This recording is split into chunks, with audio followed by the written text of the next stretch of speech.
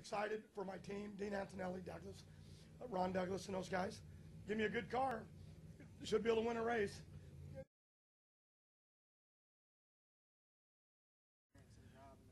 Well, I still drive my car with the brake handle and mostly with the foot. So when the crew chief says to me, well, I don't know if it'll go, that's when I get excited. Now you're giving it to me. It all makes the magic and get through here. And I just, even if I don't, I want to believe that. So, yeah, match for it. That's why you look at some of these cars out here that got in this show. Some of these guys are match racers. A big high horsepower car right now ain't what you need unless we get a cold front in here tomorrow or a lot of cloud cover. But even now with cloud cover, it was still a little bit tricky. We weren't trying to run an O again, but we were trying to run a teen or something, mid-teen, and then the chutes come out. But you could call this a match racer's race. Now the big dogs may step up if the cold front comes in, and everybody will try to run O's and somebody will win.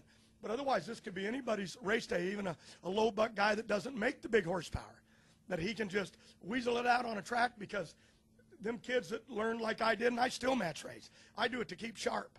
And it really does help you because the car talks to you. And that's what I'm trying to teach Courtney. It really talks to you, honey. It'll tell you, just like when it did, I knew it was parachutes.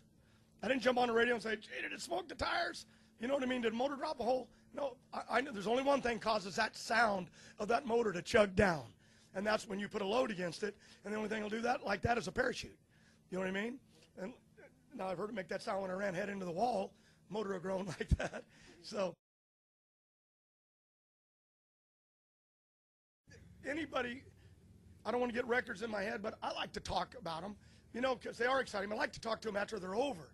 Otherwise, you program yourself, and then you end up failing. But what's important to me is to teach the young kids. Let Robert Height get that for his stats. Let Neff get it for his stats. Because I keep trying to grow me, but I've done it all. I want to grow the kids that are going to race the next 20 years. Like I said, I got a young race team.